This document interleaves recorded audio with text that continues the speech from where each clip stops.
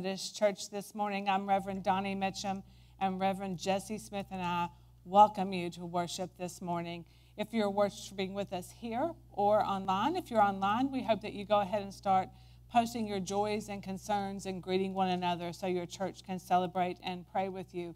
If you're worshiping with us here, there's a tear off in your bulletin where you can write those things and place them in the offering plate when it comes around. A few announcements I have this morning. The nut ladies are at it again. So there will be nuts for sale after church if you're interested in purchasing those for your holiday baking. Also, there will be poinsettias for sale. Look for more information about that in the upcoming weeks. Also, I want to put on your calendar December 5th. December 5th, we will be celebrating Undie Sunday again. I got to say it that way. And Cartley, I love you.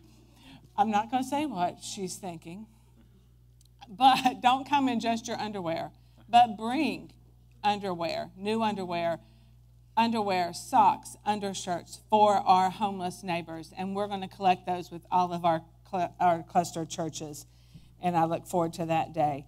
Also, this Wednesday at 6:15, we'll be making sandwiches. 800 sandwiches for our homeless neighbors.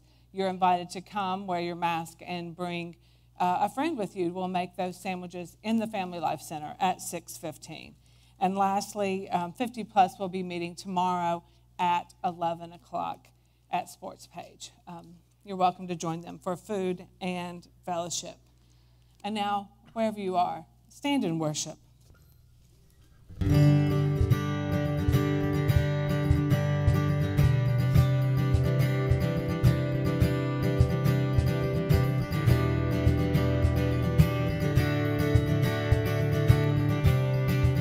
In the secret, in the quiet, in the secret, in the quiet place, in the stillness, you are there. In the secret, in the quiet hour, I'll wait only for you, 'cause I want to know you more. Sing, I want to know you, I want to hear your voice.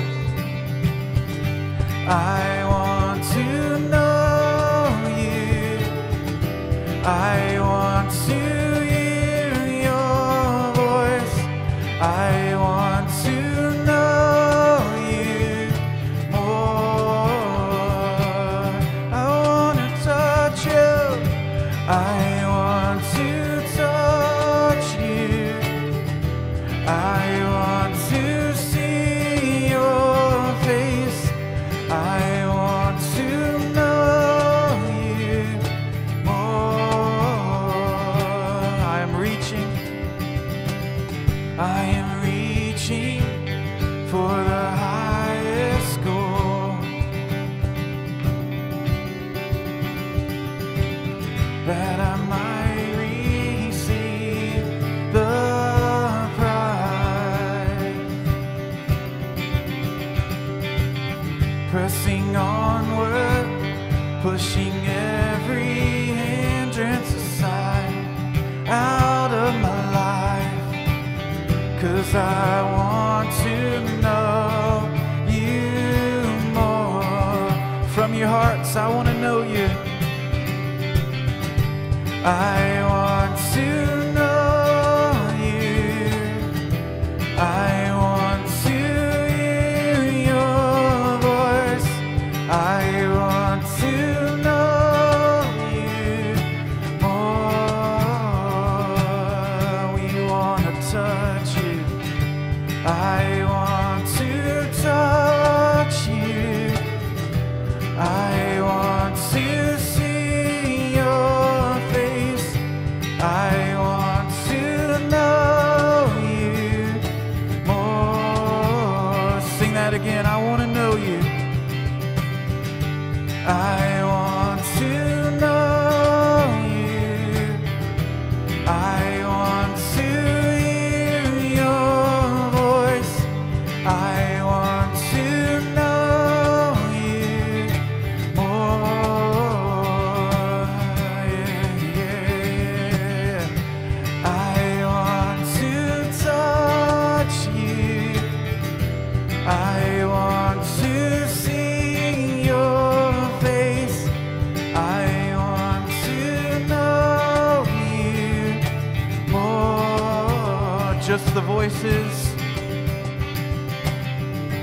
I want to know you. I want to hear your voice. I want to know you more. Sing it from your soul. I want to touch you. I want to touch you. I want to see your face. I want to know you more. Oh yeah, that's our prayer, God. We want to know you.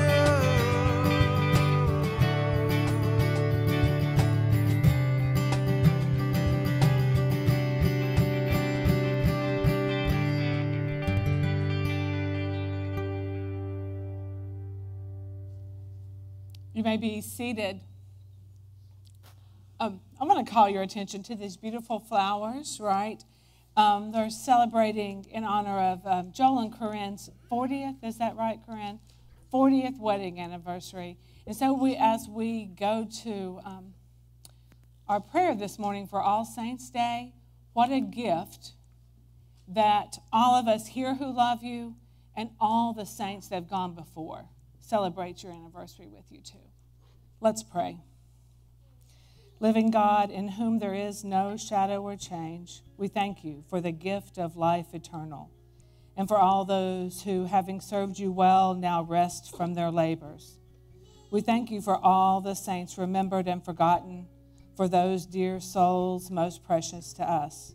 Today we give thanks for those who during the last 12 months have died and entered into glory. We bless you for their life and love and rejoice for them all is well, and all manner of things will be well.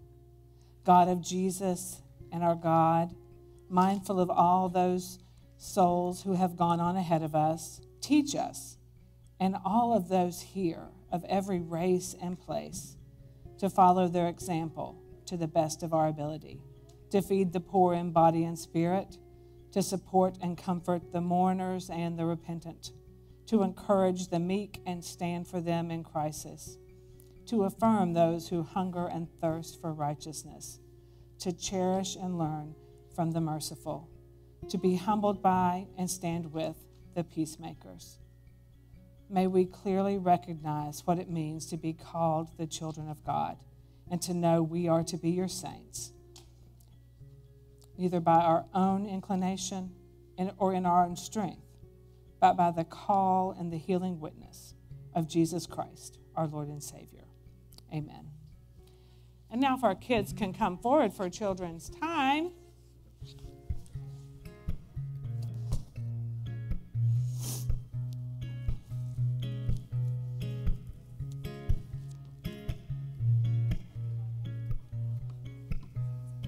Good morning.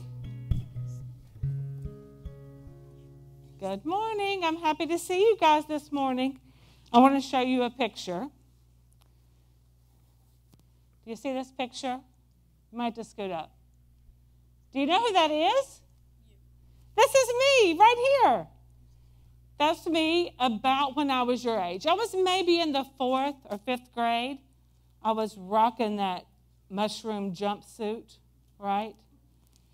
And this is my first friend I've ever had, Kelly. We were friends since kindergarten, so we have now been friends for 48 years. We've been friends. I'm still friends with her, but that's me. So look at that picture. Now I'm going to tell you something. Does that surprise you that I was not an athlete? Look at that person. I was skinny and uncoordinated. And when we played kickball, I was always the last one picked. Have you ever had that feeling before? Not being picked or being the last one picked? It doesn't feel good, does it? really doesn't. So today is a day called All Saints Day.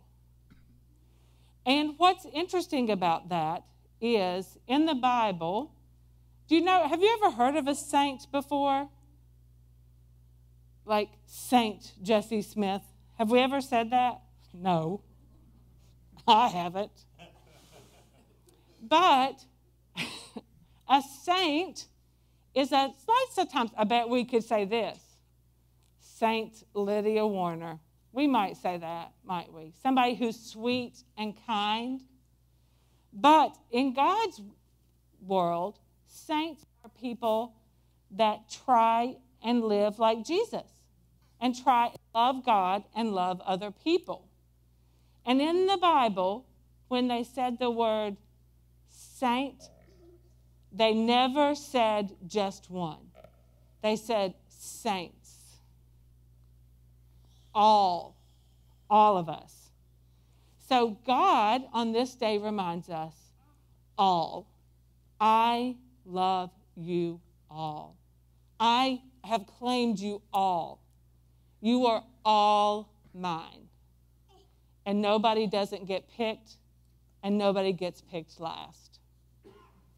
That sounds like a pretty good kingdom to be in, doesn't it? Where we are all included.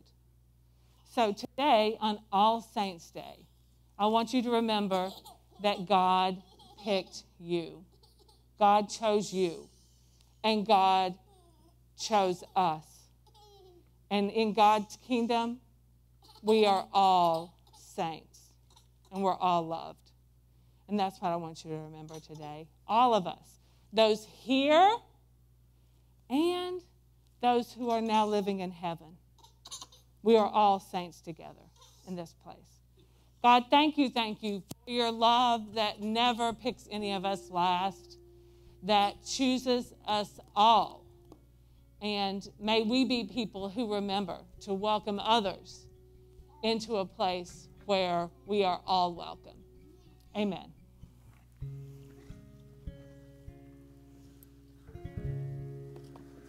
All right, thank you, Miss Donnie. I'm going to invite our ushers to come forward. If you received one of these ministry menus and you filled it out, you could go ahead and drop this in the plate as it comes by. If you didn't receive one of these and you would like one, it's just a way for you to say how you will support the ministry here at ChristUMC. You could pick one up in the back narthex and fill it out and drop it in the plate after worship.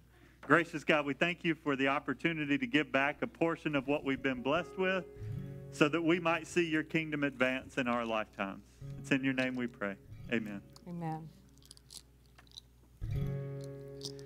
You unravel me with a melody. You surround me with a song of deliverance from my enemies, till all my fears are gone. I'm no longer a slave to fear.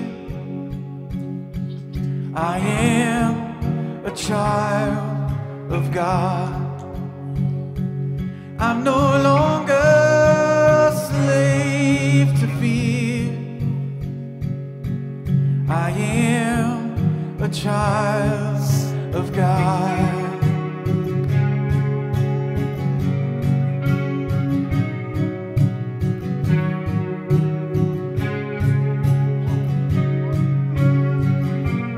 From my mother's womb, you have chosen me.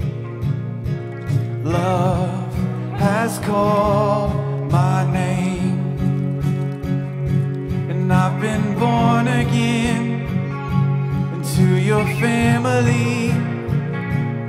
Your blood flows through my veins. I'm no longer a slave to fear. I am a child of God. I'm no longer a slave to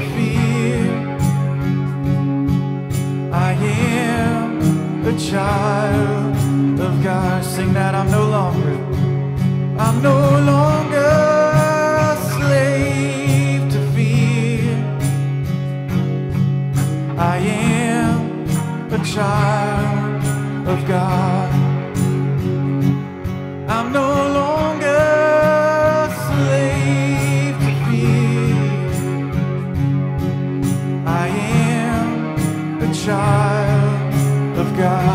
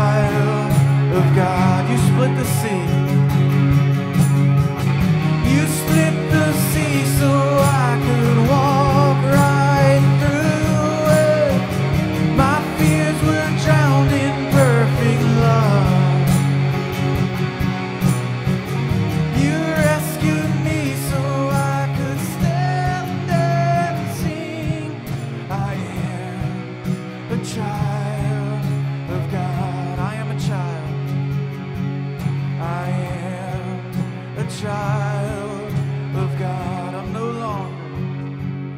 I'm no longer a slave to fear.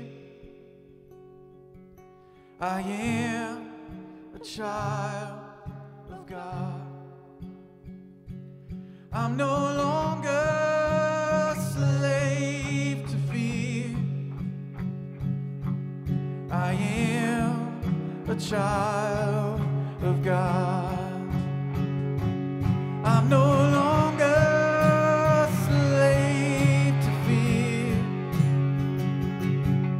I am a child of God.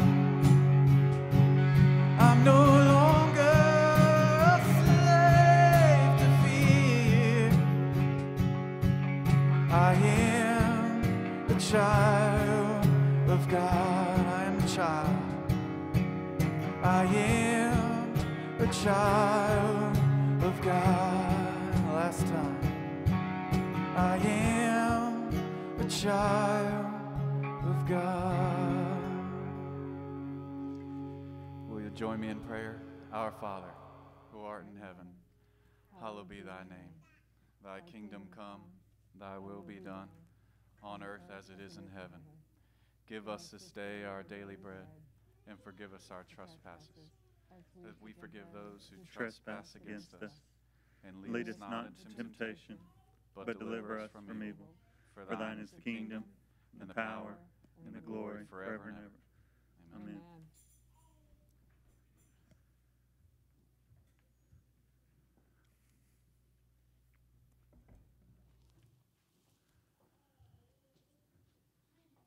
What time is it? Oh, that we would learn and agree on what time it is. I left my house this morning with the microwave and the stove both telling me I was about an hour late for worship. But my watch and my phone and the clock in my car all said I was right on time. What time is it? Oh, that we would learn and agree on what time it is. I blame Benjamin Franklin for us not knowing what time it is this morning. It was Benjamin Franklin, in an attempt to provide more daylight in the evening with less expense through artificial lighting, that Benjamin Franklin wrote a journal article suggesting that we tinker with our clocks in the spring and in the fall. You know that Benjamin Franklin lived in the 18th century. And everybody thought Ben's idea was complete rubbish for 100 years. Until World War I, when we were trying to conserve energy and we were trying to find a way to save on resources. What time is it? It's amazing to me how much difference an hour can make in my routine. This morning, I feel well rested, ready to start my day.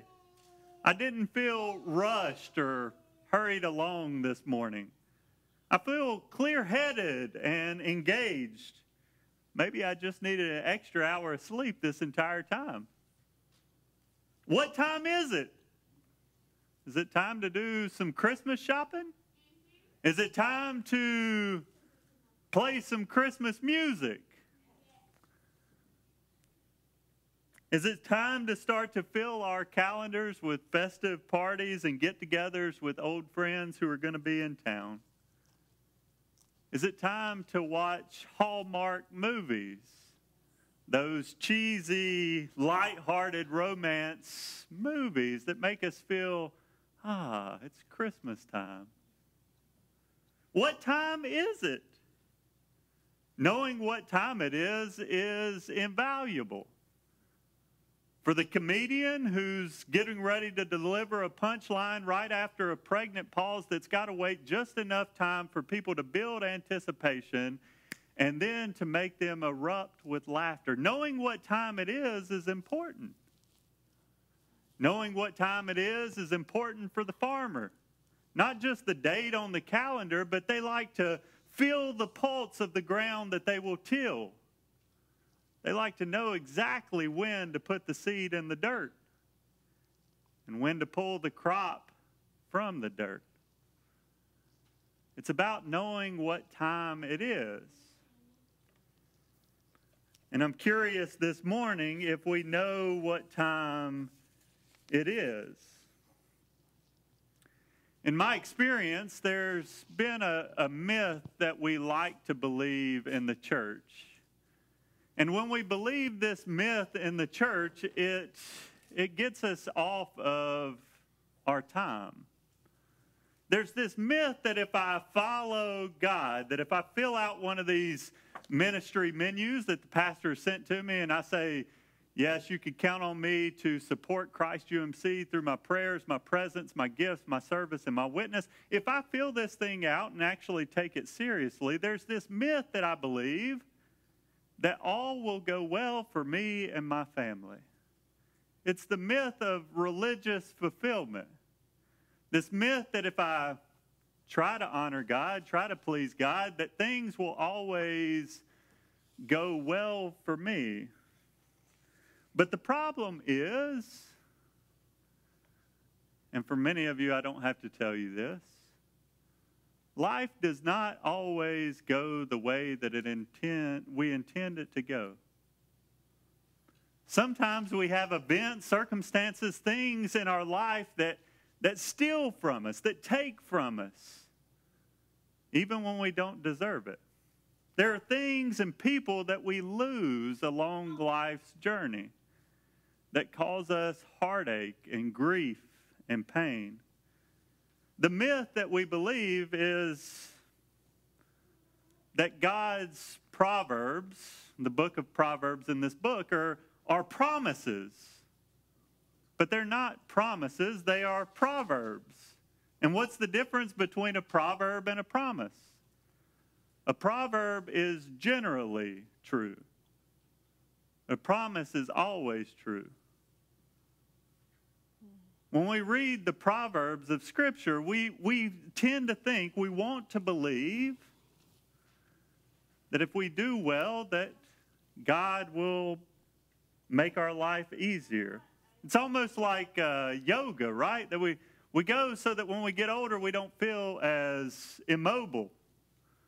Something, if we go to church, then we'll feel good later on in life, but that's not always the case.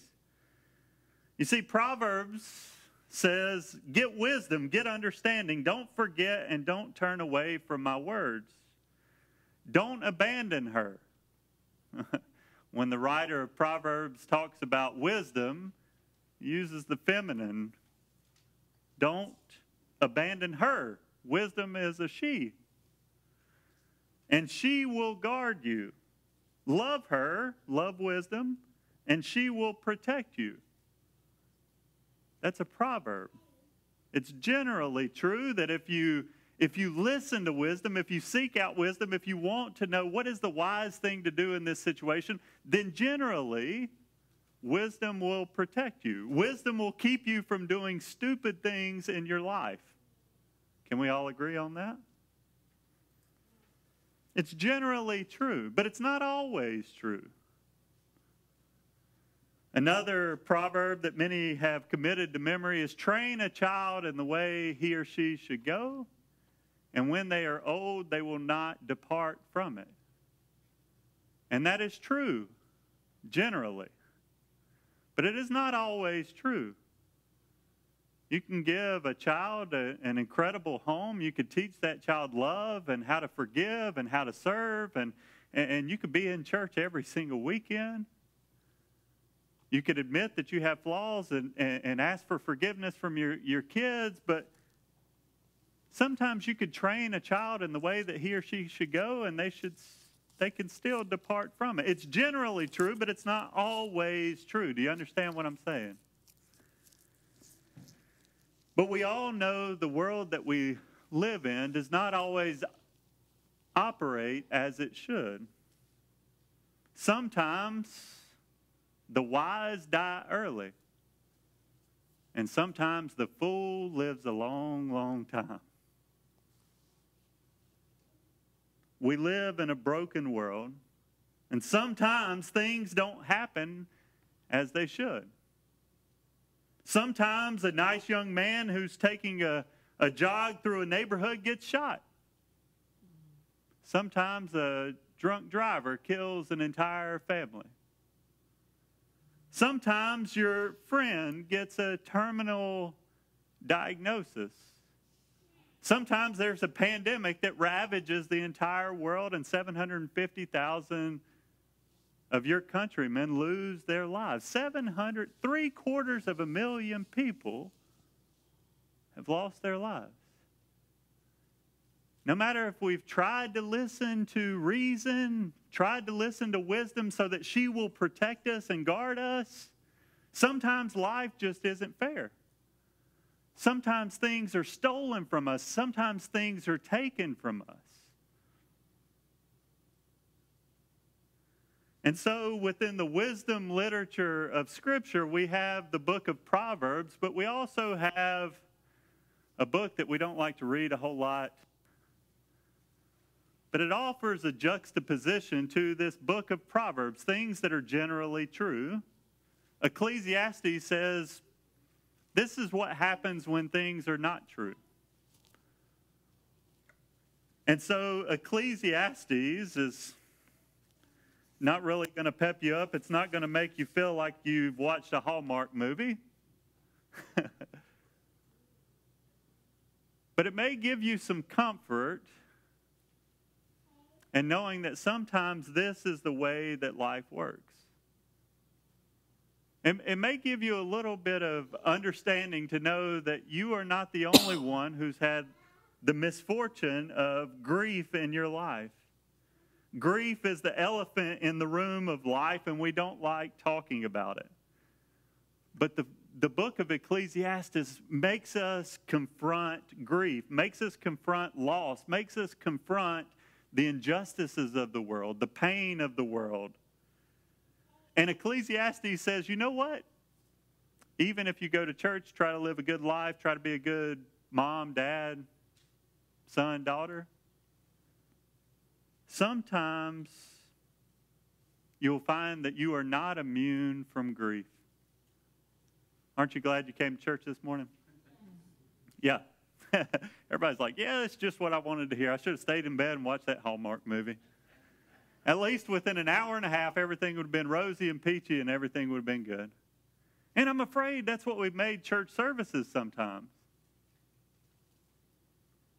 But the truth of the matter is, and what is real to life, is that a lot of times things don't work out the way that they should or the way that we intend. Sometimes people take stuff from us. Sometimes people assassinate our character. Sometimes someone that we loved and poured our life into passes away for no good reason. So the author of Ecclesiastes. I almost imagine it like one of our grandfathers who smoked a pipe. Just sat there and tried to impart some wisdom to young people while he was smoking his pipe. And this particular author, the teacher of Ecclesiastes, has the wealth of Jeff Bezos. Everything that money could buy is at his disposal. He has the intellect, the knowledge of Ken Jennings, the one who won at Jeopardy, and the fame of Michael Jordan, the great basketball athlete, but there's still this gnawing feeling within inside of the author of Ecclesiastes that there's more to life than wealth and knowledge and fame. If anyone should be happy, it should be this guy. He's got all the money in the world, all the fame in the world, all the knowledge in the world. But he's not content. In fact, he starts off his book. You know it's going to be a page turner when the second verse in Ecclesiastes says this, and it's not on the screens. But this is what the author says. Second verse of the first chapter. Perfectly pointless, says the teacher. Perfectly pointless. Everything is pointless. That word pointless is translated in some translations vanity. Vanity of vanities. Other translations say meaningless. The CEB says pointless. But there's an image that he's getting at that life, when we want it to go right, we want things to go forward, we want things to be well, we want to love. Sometimes it seems like keeping that flame alive is pointless. It's meaningless. It's smoke. It's vapor.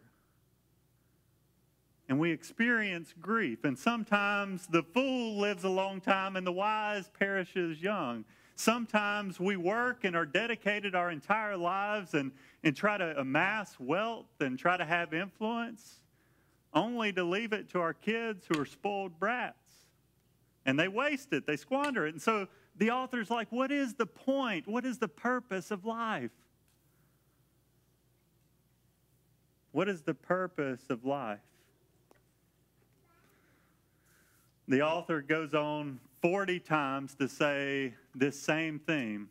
It's meaningless. It's pointless. It's like a vapor, here today and gone tomorrow. In chapter 3, our text this morning says there's a season, there's a time for everything. A time for every matter under the heavens. A time for giving birth and a time for dying. A time for planting and a time for uprooting what was planted. A time for killing and a time for healing. A time for tearing down and a time for building up. A time for crying and a time for laughing. A time for mourning and a time for dancing. A time for throwing stones and a time for gathering stones. A time for embracing and a time for avoiding embraces. A time for searching and a time for losing. A time for keeping and a time for throwing away. A time for tearing and a time for repairing. A time for keeping silent and a time for speaking. A time for loving and a time for hating. A time for war and a time for peace. This is the word of God for us, the people of God. Thanks be to God. Thanks be to God. The author of Ecclesiastes is yelling at us, do you know what time it is? Do you have built into your own understanding of who God is and how the world operates? Do you have built into that margin for grief? Do you have margin for lamenting injustices that happen around you? Do you have margin built into your life to be able to cry out to God that even when somebody tries to do good and follow after God, that sometimes terrible things, tragic things happen in their lives? Or have we painted a rosy picture that if you follow God, everything will go well for you? Just because grief happens to us all, it doesn't mean that it's easier when it happens to us individually, does it?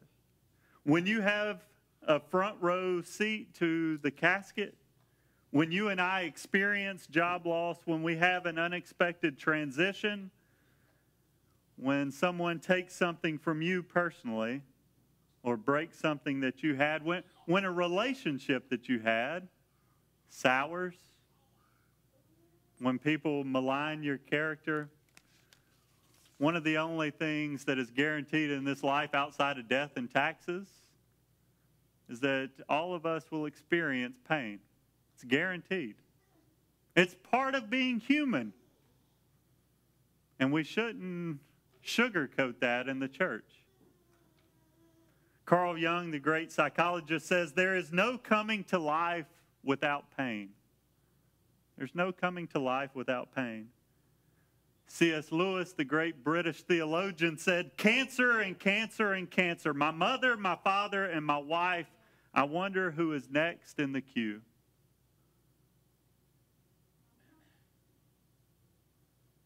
We need permission to grieve.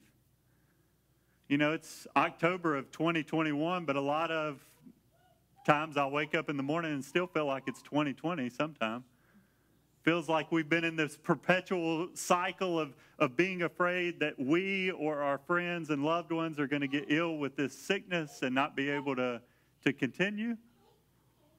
750,000 lives have been lost. This has been the most contentious political year that I've ever seen in the last at least 40 or 50 years in America. Do we have time built into our lives to grieve? To lament the way that things are not as they should be?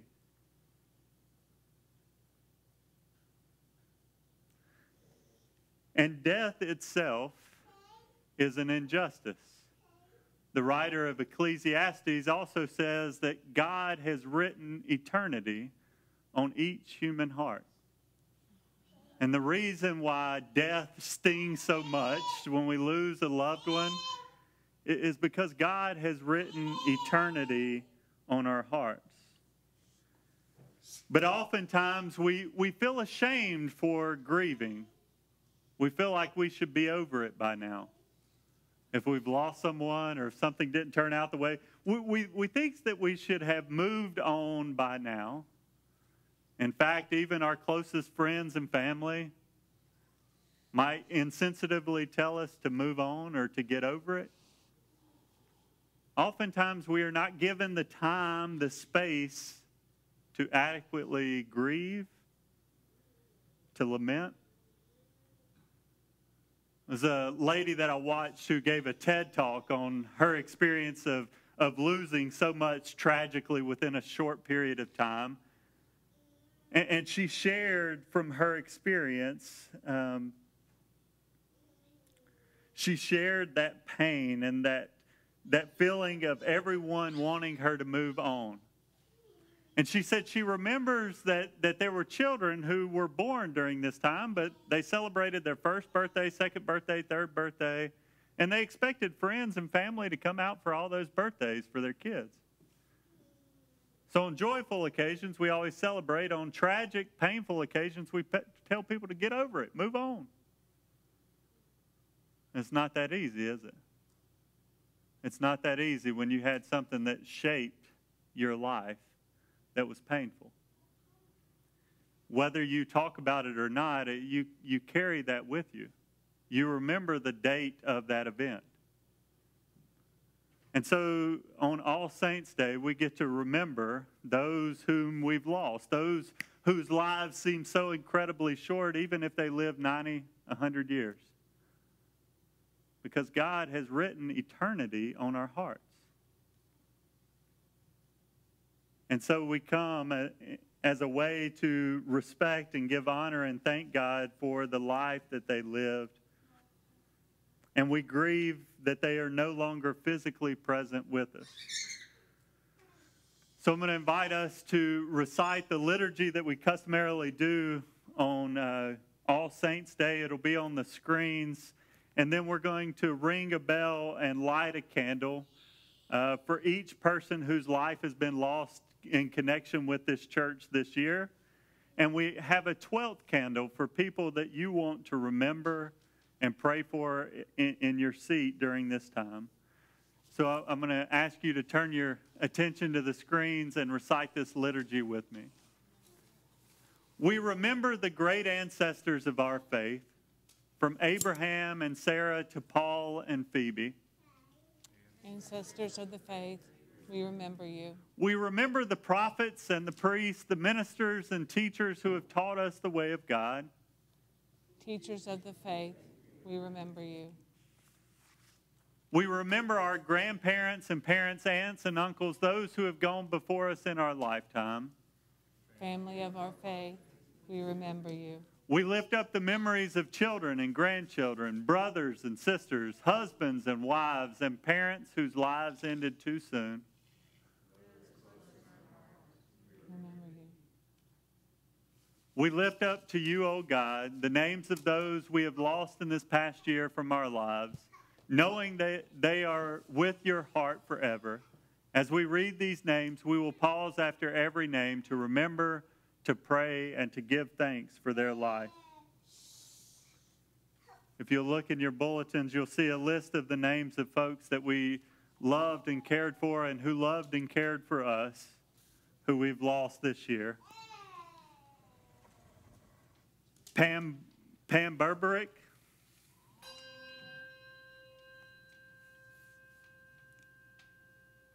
Angela Black,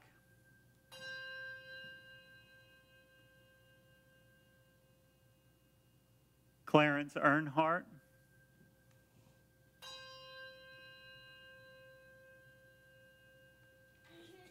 Betty Hunsucker,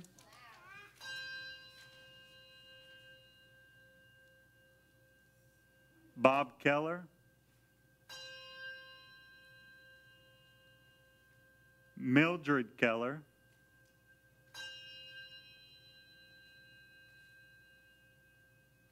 Joanne Michael,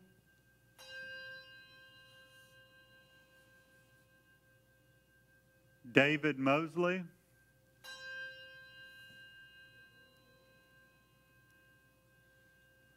Francis Owen,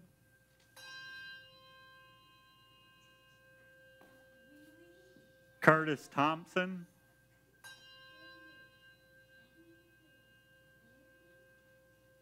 Janie Wagner,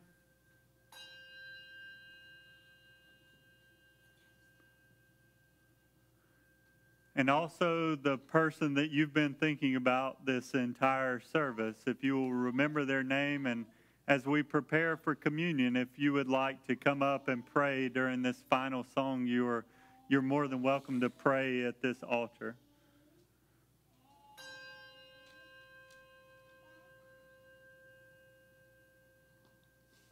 Gracious God, we remember those whom we have lost. God, we ask that even during this time, we have intentionally set apart this time to collectively grieve and lament, to share our pain, to let others know in their journey through pain and grief that they are not alone, that it is a part of our human condition. And we ask that you would meet us here in a special way. It's in your name we pray. Amen. During this time, we're going to participate in the liturgy of the Great Thanksgiving. So I'm going to ask Reverend Donnie to start that for us.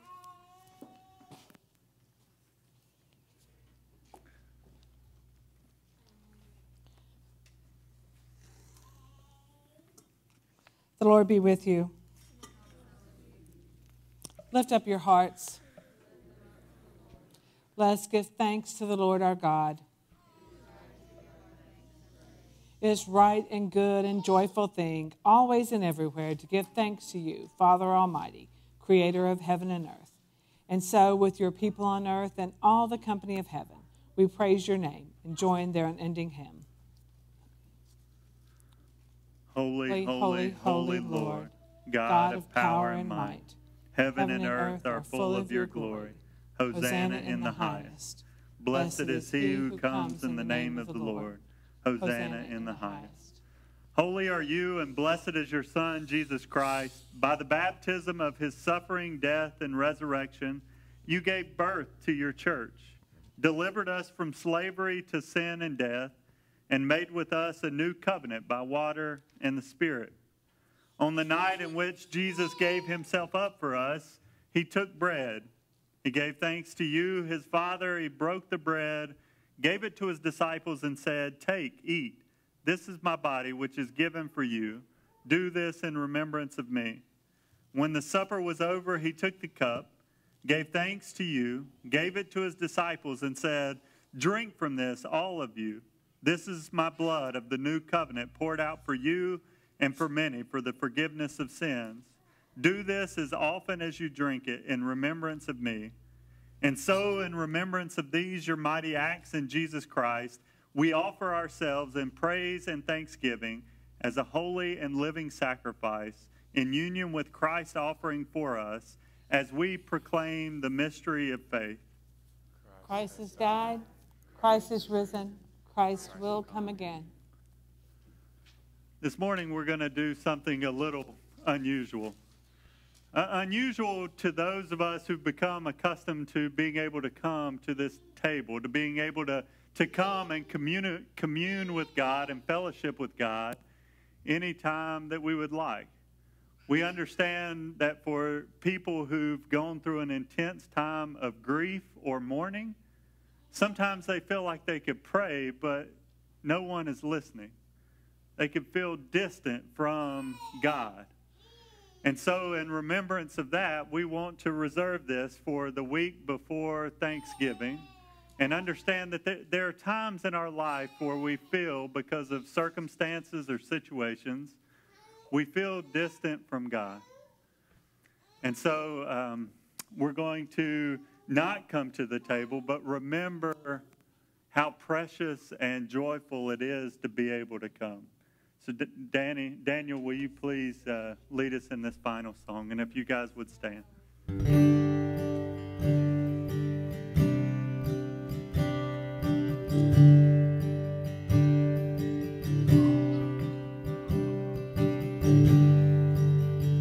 Are you hurting and broken within?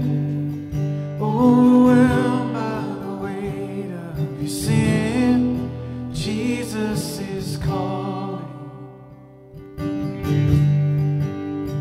Have you come to the end of yourself? Do you thirst for a drink from the well? Jesus is calling.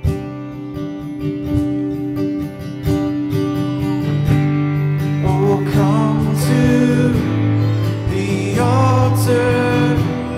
The Father's arms are open wide. Forgiveness was bought with the precious blood of Jesus Christ. Leave behind your regrets and mistakes. Leave behind your regrets and mistakes. Come today, there's no reason to wait. Jesus is calling.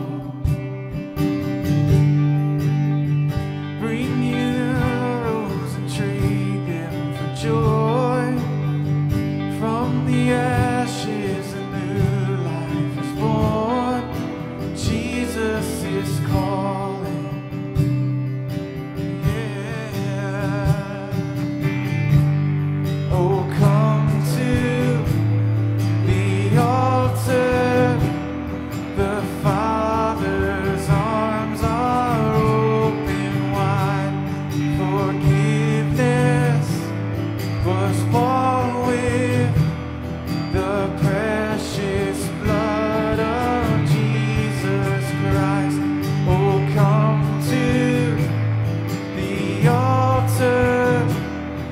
The Father's arms are open wide.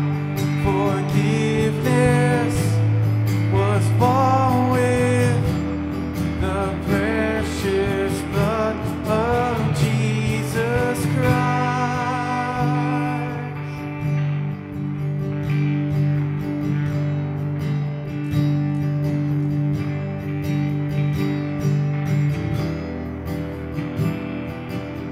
Sing about a wonderful Savior. Let's lift this up. Oh, what a Savior. Oh, what a Savior. Isn't He wonderful? Sing hallelujah. Christ is risen.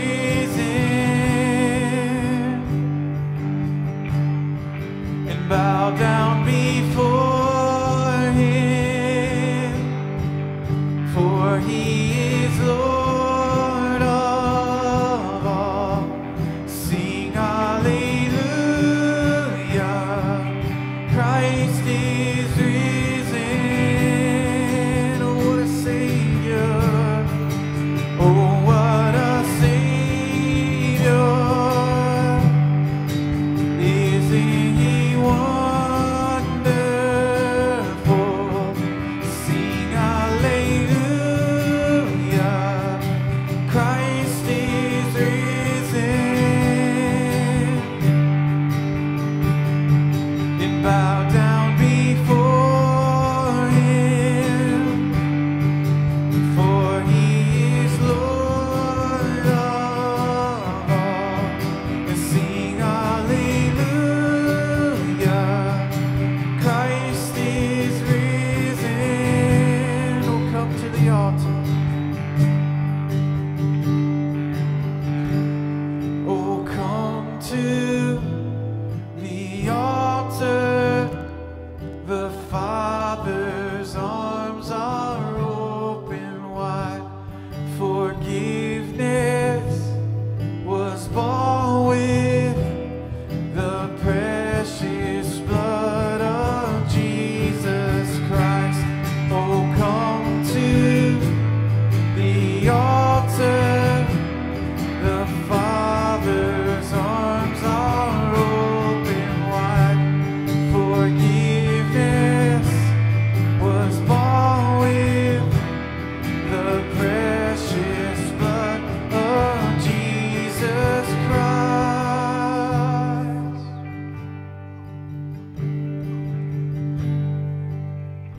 Bear your cross as you wait for the crown.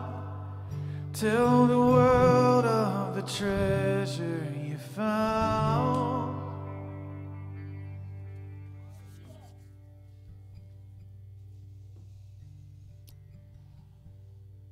Saints, may you leave this place with hearts filled with hope and peace and eyes open for a world that's in pain. Amen.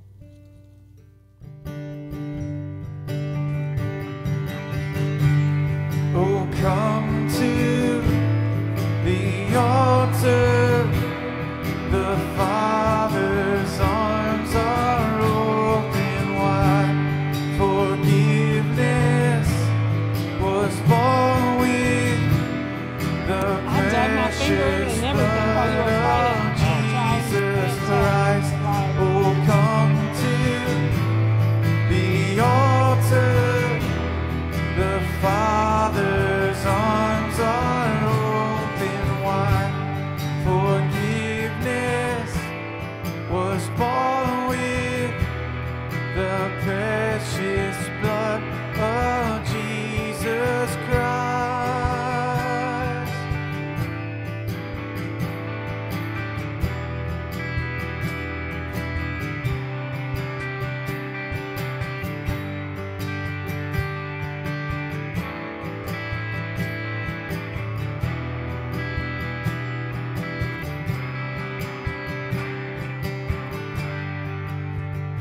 Bear your cross as you wait for the crown. Tell the